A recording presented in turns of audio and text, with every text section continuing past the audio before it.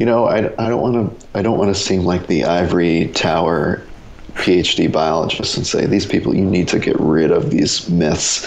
But I just like to make sure that these people have kind of the scientific information they need to evaluate these things on their own. And, sometimes these are fun natural history stories, but I do want to spend some time distinguishing between what there is evidence for and what we should probably be a little bit skeptical of. And so the second one is probably using the shape of a snake's head to identify it. Yes. Yeah, that's a common one.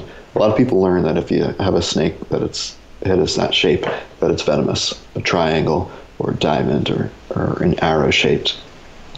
And it's true that I can look at some of these snakes and kind of make out the subtle differences. But if you're not really used to seeing snakes a lot, it's all relative, right? And every snake has a head, it's a skull, it's at least relatively triangle shaped.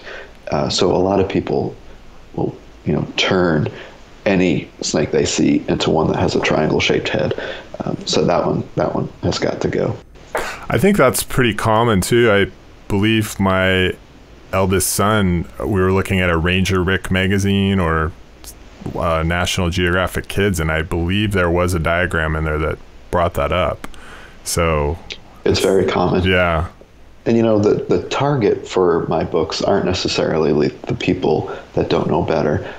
Some of it is to these environmental educators and these herpetologists, because they haven't really, they say these tips, but then they don't really evaluate how those tips are being remembered and perceived and put in action. Yeah. You're going to see those rules of thumb anywhere. So what are the exceptions in terms of snakes that violate this rule? Sure, and I don't even like calling it a rule. It's kind of like a general rule of thumb. It's a relative head shape.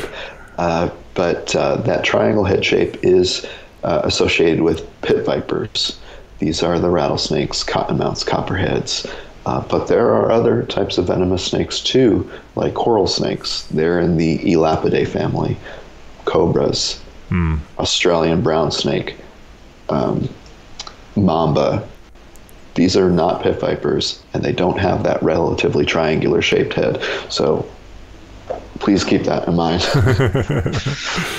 Yeah. Okay. And is there a non-venomous snake that has a triangular shaped head? This is where it gets really tricky, because many snakes, when they're feeling defensive, they will initiate body postures that actually make them look like they have a triangular shaped head. This probably deters predators who know that shape is venomous, and then they'll go away. But we don't know that. We just see a snake, non-venomous water snakes do this a lot. And there's pictures of it in my book. Yeah. It's like a perfect triangle, but it's just a defensive strategy. They're not venomous. But that would seem to indicate that there is something to that triangular shape, right? Yeah, it's true. And, what we have to think about is that when we give these tips and tricks and help people identify snakes, there's a basis, there's a kernel of truth there. Yeah. But when you're not used to looking at these snakes, like I said, everything is relative. So if you're a hawk and your life depends on you identifying the right kind of snake, you probably have a better sense of what's venomous or not than an average person that sees one snake a year.